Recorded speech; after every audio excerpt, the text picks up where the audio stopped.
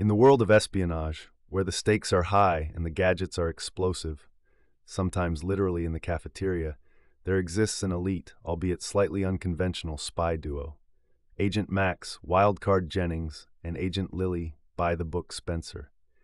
Their mission, should they choose to accept it, and after a brief argument about where to have lunch they do, is to infiltrate the notorious yet surprisingly fashion-forward villain Dr. Velour's secret lair, hidden beneath the world's least visited but most Instagrammable museum, the International Museum of Leftover Laundry. As they embark on this perilous journey, armed with nothing but a Swiss Army knife, that's actually just a regular knife with a Swiss flag sticker, and a gadget-laden smartwatch that mostly just plays cat videos, Max and Lily find themselves tangled in a web of hilarious espionage clichés, from grappling hooks malfunctioning at the most inopportune moments to mistaking a high-stakes poker game for a casual game of Go Fish.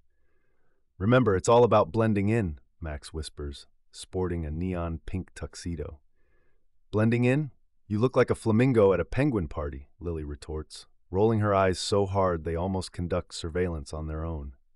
Their banter is cut short when they accidentally activate Dr. Velour's secret weapon, a diabolical device designed to... Well, they'd know what it was designed to do if they hadn't been too busy arguing about whether pineapple belongs on pizza to pay attention during the briefing. As gadgets misfire, disguises fail spectacularly, and their plans go awry in the most laugh-out-loud manner, Max and Lily must rely on their wits and an unhealthy amount of luck to save the day. Will they manage to foil Dr. Velour's nefarious plot, or will their comedic mishaps land them in hot water? One thing's for sure, the world of espionage has never been this uproariously entertaining.